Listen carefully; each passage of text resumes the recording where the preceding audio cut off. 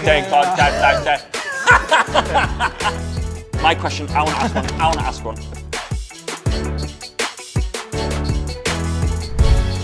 You need to choose a bowler to bowl the super over.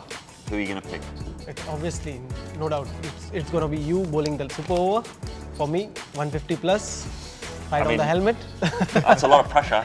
How do you maintain your fitness and prevent injuries as a fast bowler? I'm probably not the best one to ask for this. I've been injured quite a bit, but I think, trying to get strong in the right areas as a fast bowler in the gym, do plenty of running, keep your fitness up as you can, and practice as much as you can. We have a team reputation as being good fielders. Yeah. Who would you give that credit to?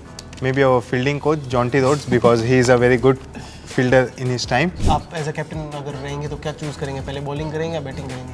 हमेशा ऐसे wicket पे पहले bowling ही choose करूँगा क्योंकि चाहूँगा कि अपने bowlers जो हैं उसका फ़ायदा उठाएं और सामने वाली टीम को कम से कम रन पे रोकने को देखे या ऑल आउट करने को देखे जिससे अपन को टारगेट चेस करने को इजी रहे.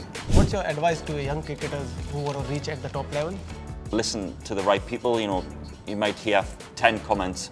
And nine of them you might not think are any good, but that one comment that really sticks with you and resonates with you and you hold true and value, use that as motivation, I guess. That's great. इस खेल में आदत लगना या आर्थिक जोखिम संभव है. जिम्मेदारी से खेलें.